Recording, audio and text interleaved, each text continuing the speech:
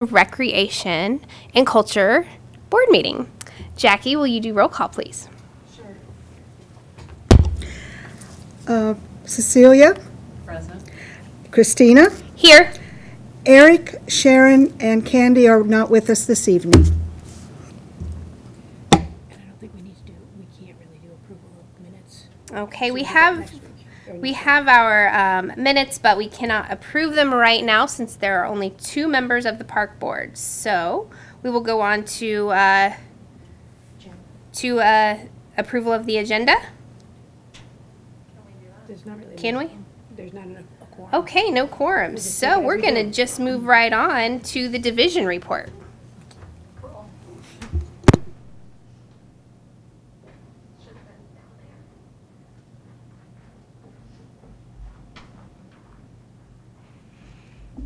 Okay, good evening. So I have a fun fact for September, and this is, did you know that occupational wellness is just as important as physical wellness? Work-life balance is key to occupational wellness, and one way you can improve occupational health is to invest time in your hobbies. And what better place to do that at your local parks and recreation facilities? Okay, looking at the senior center, we wanted to share some trends with you. We are seeing increased visitation at the senior center. We have our scan-ins, which is when our members come to the senior center, they scan their badge into the senior center to indicate their attendance that day. And that is up 24% from July's numbers, our August numbers were. So that's a pretty big jump with 600 additional scan-ins during the month. And our transportation trips are up 19%, which is 70 additional trips between July and August. We had 1,434 volunteer hours logged. So as we've said many times before, we could not do all that we do at the senior center without the help of our many fantastic volunteers, and we are always looking for more volunteers to help us out as well. So if you're interested in that, give us a call or shoot us an email. We can help find the right role for you. In August, we had our first back to normal indoor special event after we had some outdoor picnics and garage sales and things like that throughout the summer. This was our annual corn roast. There were 120 members in attendance, was the maximum that we allowed. If we allowed more and we could fit more people in that room, we would certainly have more attendees to the corn roast. People just love it. And we want to thank Homestead Village for being the sponsor. They provided the ribs, the hot dogs, chips, and dessert.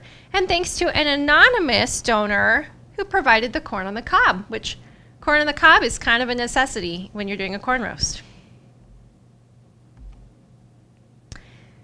Also in August, we had a presentation from Provident Travel, and 57 people attended this. There's some people interested in getting back to traveling, and there are upcoming trips with Provident Travel to places like Nashville, West Virginia, Las Vegas, and more. And the way these kind of work is Provident's able to offer these trips at a discounted rate by getting group rates and combining, members from our senior center with other senior centers around the area can all take a trip together and get those discounts. We also had a tour of Legacy Village. We want to thank them for providing this for members, and 16 members attended that. They had a tour, lunch, and a history talk. Some upcoming things, and this one is really a current happening.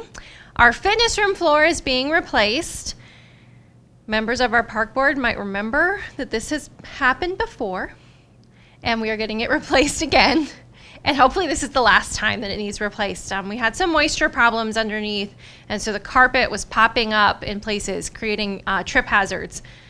And there's only so much you can do with duct tape and cones, and then it's not safe anymore. So we are happy that we hopefully have found a final solution that will last us years and years and years and years to come to not have that moisture problem. This has been an ongoing problem ever since we expanded the senior center and that fitness room area. and created the fitness room in the current location that it's in. Prior to that, we didn't have anything in that space. So the moisture was a new discovery for us. So that's happening this week, and the fitness room unfortunately is closed this week. We do have a few pieces of equipment in our game room, so if somebody comes and they really were set on getting their workout and maybe they didn't get the message, or they still just want to get in a little bit of time on a bike or a treadmill, we do have a few pieces of equipment available. Hopefully this will be done by the end of the week, and come next Monday we'll be back open. Okay, today we had our game day at the Senior Center. We had a lot of fun. This picture is not from today. We weren't that fast on getting these slides updated. But this afternoon, we had box lunch from Cherry House and games throughout the center. There were 4 different games, total of 8 teams. And teams traveled around in stations to those 4 different games and had friendly competition at each one. So there was a game called like 5 Minute to Win It or something like that. Someone will correct me when they watch this and remember what the real name of that game was. There was chair volleyball, giant Jenga, and a version of indoor bocce ball, which was pretty cool. I do want to thank Village at the Green. They were the sponsor and provided that delicious lunch from Cherry House for us. They also hosted a game. And while I was at the Senior Center today enjoying the game day, there was lots of buzz about the Snooty Fox Tour. This is a trip that's happening next week. This is our first trip in a long time, and people are excited. You go to a few different consignment shops, these Snooty Fox consignment shops in the Cincinnati area. We take a bus. You get snacks and food and discounts the whole day and shop to your heart's content, and people have a blast. So they're really looking forward to it. And we have several sponsors that help make this trip more affordable for our members. Those are Trinity, Heartland, and Legacy Village. We have also partnered with the Ohio Department on Aging and are hosting a fall prevention awareness walk. This month is Fall Prevention Awareness Month. This will be Friday, September 24th at 10:30 a.m. It's just a 30-minute walk along a flat paved trail at the Fifth Third Gateway Park. And so if you'd like to join, please come on out that day. We're hoping for sunshine and maybe like 70 degrees. All right, we've got a few exercise and wellness presentations. Coming up, we have a Wellness Lunch and Learn tomorrow, thanks to the Dayton Outpatient Center Physical Therapy. And then we have a low back pain presentation, thanks to Excel Physical Therapy the following week. All right, wrapping up the Senior Center info and moving on to the general recreation. I want to share about a new program partner that we have. Emily Herding is the instructor for STEMily Studios. You might notice the play on words. Her name is Emily, and this is STEMily, and she does STEM programs. So she has a STEM-based, if you've heard of STEM, the science, technology, engineering, and math, if you add an A to it, that adds art into it. So there is STEAM in nature, science, technology, engineering, art, and math in nature for ages 7 to 12. This is an after-school type program. It is weekly. It's not every single day, October 4th to 25th. It's just once a week. And there are weekly themes. So October's themes include worms, bats, snakes, and bugs. And then for the younger ones, she has story and STEM. This is for ages 3 to 6. It's also a weekly series, and there's story time and a STEM-based activity based on the story. So we are looking forward to those. If you check out our website, we have tons of different things, different programs that Emily and STEMily Studios are providing for us. There's lots of different fun. In fact, this week we had a geocaching program that she led as well. So we're excited to partner with her. You may remember this summer we had Learn to Kayak scheduled. We had 2 dates. The July date, unfortunately, we had thunderstorms roll through that night, so we have rescheduled it. It's later this week on Thursday, and we're happy to partner with Wright State Campus Recreation. They're providing the kayaks, the life jackets, and the instructors, and we'll be kayaking out on Dominic Lafino Park's lake. Our popular dance classes have returned. There are 3 levels of swing dance and 1 level of ballroom dance. Classes begin the week of September 20th. So sign up really soon if you want to snatch a spot, because that's coming up quick here. And we've noticed we had a few swing dances this summer out in the park that were, free for people to attend, and there was great response to those, and we've had a great response and kind of an uptick in registrations so far for the dance classes this fall. Our archery clinics are back for the first time since pre-COVID. We have beginner and intermediate clinics. One coming up on September 25th. We'll do that one outdoors at Virgilito Park. And then another in October, and we'll try to do that one indoors at our municipal maintenance facility as the weather gets a little bit dicier towards the end of October. I do want to thank, we've got several volunteers that make these archery clinics possible. I want to thank them for staying committed to teaching archery, especially after a long gap that we've had. Perennial Trade Day, one of our park board members is integral in this effort. Cecilia and her partner in Perennial Trade, Lisa. You hang out a lot too. They're friends. They will be hosting the Perennial Trade Day on September 25th. If you're interested in participating and you're not sure what that's all about, give us a call. We'll help you out. But it's real simple. You bring 10 plants to trade, and you go home with 10 new plants to you. And Lisa and Cecilia do a great job of facilitating the rounds of trading and making sure everybody is fair and has a good time. And you might not always get exactly what you want, but you'll get something new and fun, and you'll get to meet some new people who can share with you some knowledge about some plants you might not have known about already. Okay, our fishing derby is back. We're going to try this the same way we tried it last year, which had a great response. From September 19th, which is this Sunday, through the 26th, you can go fishing at Dominic Lafino Park. We are stocking the pond with some more hybrid bluegill and channel catfish. And all you have to do is send us a photo of your child fishing out at the park during those dates, and you'll be entered to win some prizes. So we've got some Reds tickets, a Scene 75 gift card, and some other fun little goodies and prizes and gift cards, tickets to places. You do not, children do not need a fishing license out at Dominic Lafino Park. So you are good there. Okay, and then our popular Try a Truck is back on October 2nd. This one will be like we remember it. Last year we did a drive-through. We'll be back to a typical where we'll have all of the trucks parked and stationary and everyone walking around and visiting the trucks, versus last year when we had the truck stationary but everyone drove through and looked at the trucks. So you'll be able to get out of your car and check out the trucks up close and personal this year.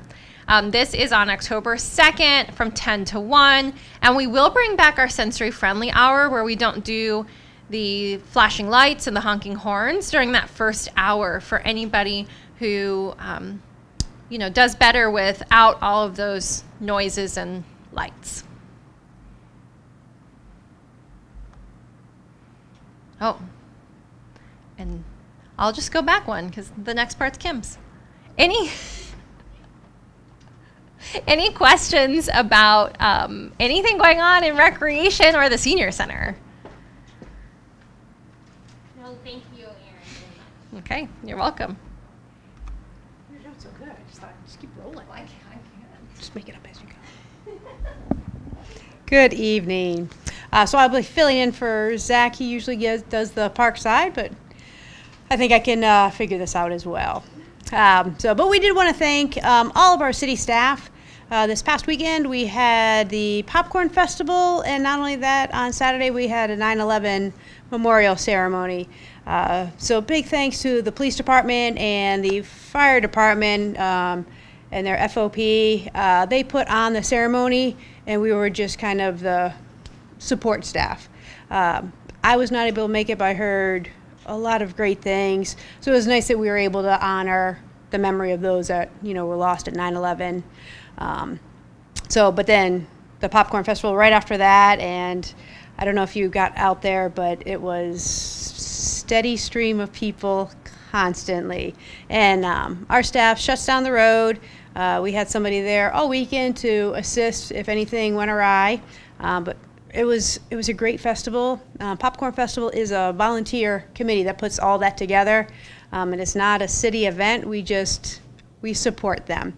So they do a great job, so we always thank them for putting together a fantastic festival.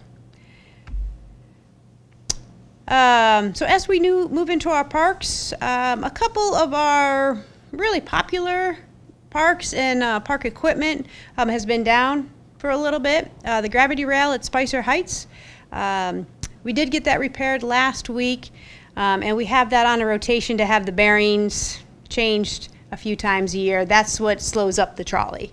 So if you're out there and it starts slowing down, just give our parks department a call. We can just switch out the ball bearings and get it moving along. Please do not try to spray it with WD-40 or put any oil or anything on the track. It's the inside of the carriage bit, and we'll take care of that. And probably the most devastating is Shout Park, that big slide. We had to close that for maybe a week. We had to weld some of the slide together, but it's all up and working. It's great. Everything is smooth. So you're free to go back out to Shoup and enjoy the mound slide. The Tobias Zimmer Barn. This has been a very long process, but now it's getting very exciting. I think I mentioned last month that we did have the contract signed by the end of this week. So there was one wall, and I put my hand up because you can figure that's the wall. That's coming. I don't know why I do that, but it makes sense to me. So the wall that was next to the lean-to is fine. That was still sturdy. That's going to stay. But that last wall we had to take down. That'll go and be stored with all the other pieces because the design part of it will be using some of the old pieces of the original barn. But that'll come down this week, and then over the next few weeks we're going to remove the concrete foundation, pour a new foundation. You won't see anything else happening out there for the rest of this year, and then in April lumber is about a 7-month wait time. So we'll have lumber in April, and then it'll be really, really fast. It'll just go up, and it'll be open during next summer. So we'll be looking to do a groundbreaking in March, and then a ribbon cutting for the barn next June. So really exciting. Everybody has been watching for this and asking questions, so we are finally moving on it. So it's exciting. Fifth Third Gateway. If you haven't been out there, we finished out a gravel parking lot improvements. So part of the parking lot is paved, and then the rest has been gravel. And it was a really big gravel parking lot with ruts and all that. So our staff went in and we squared it out a little bit more, brought the parking lot in a little bit, and then that way we can plant some grass. And then we've planted some wildflowers back there too. So you'll start seeing those pop up, and it'll go along Creekside Trail a little bit as well. So it's just a little bit more of a finished product out there, which again, our staff did a phenomenal job on. The Spotted Turtle Trail, again, I think this is a project that you've heard Zach talk about for the past few months. This is through the Beavercreek wetlands. They have spearheaded this project, and we're helping them out. Rotary Park is a trailhead to get onto the Spotted Turtle Trail. There's going to have infographics up. We're going to have a big trailhead sign at Rotary. The foundation there and the frame is there. I don't think the signs are in yet.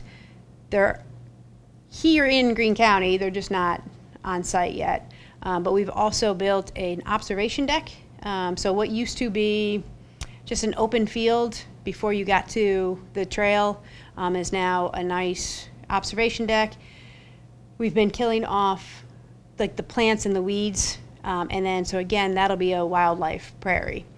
So as soon as we know that, I think there's one more time that we have to cut that down, and then they'll start planting wildflowers this fall. So that'll be really cool when that's up, and then there'll be infographics throughout the trail. So many different organizations and communities have been getting involved in that. Green Shaw Bike Access.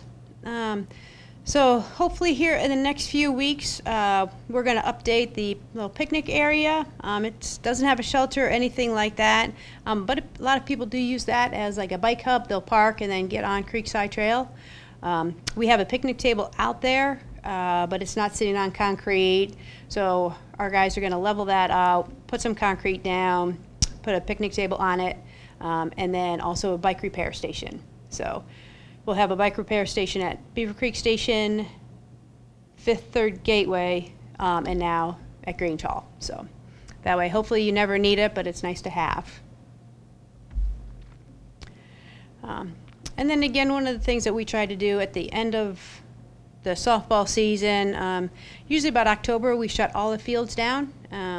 So no more games, no more tournaments, and so our staff can work on all the athletic fields and get them ready for the new year. So they'll level them. We have a nice laser grade machine that takes care of all that, and then we'll start aerating and seed the turf areas. So if you have any questions on the park side, I'm happy to answer those.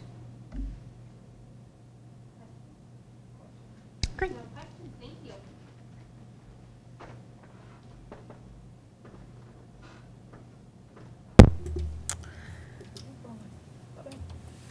Okay, any old business that we need to discuss? I don't think so. So the pickleball people, you said you had a meeting with them. Oh, Microphone. you had a meeting with the pickleball people sometime after our last meeting. Any follow-up on that, or? So I spoke with one of their representatives to look at some temporary netting and how we can set up a temporary court. And so we've decided, because what I had in my head that I thought might work, she doesn't believe that it's going to. It'll be a nice like Band-Aid, but we're not going to get the people out there that we were hoping to. So we are going to take this winter to plan it out better.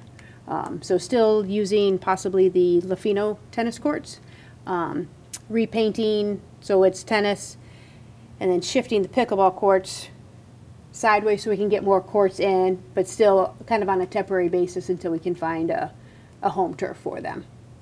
Thank you. You're welcome. Okay, new business, any volunteer opportunities coming up?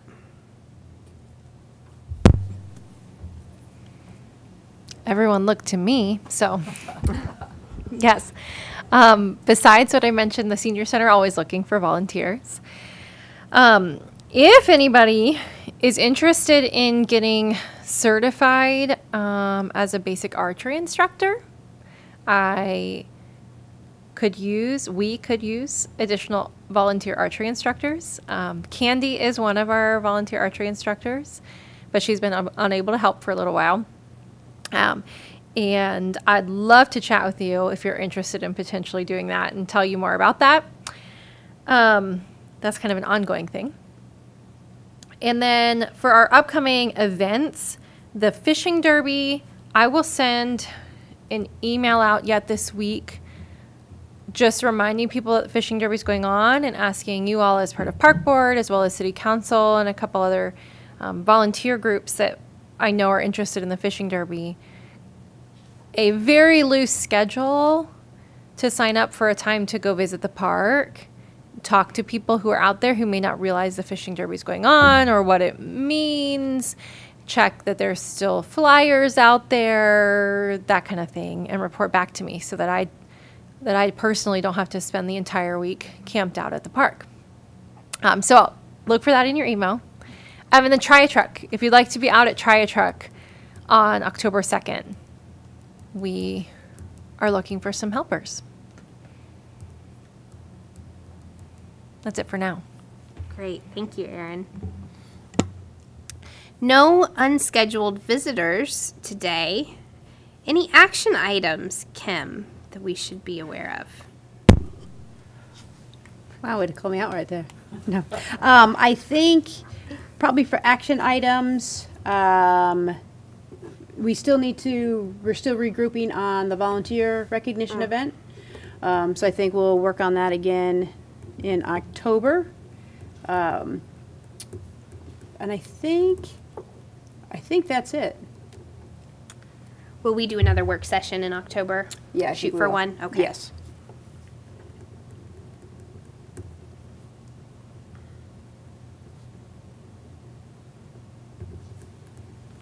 Great. Board time. Anything? So I'd like to congratulate the Parks folks for their accreditation through the, National Recreation and Park Association, like, yep, it's.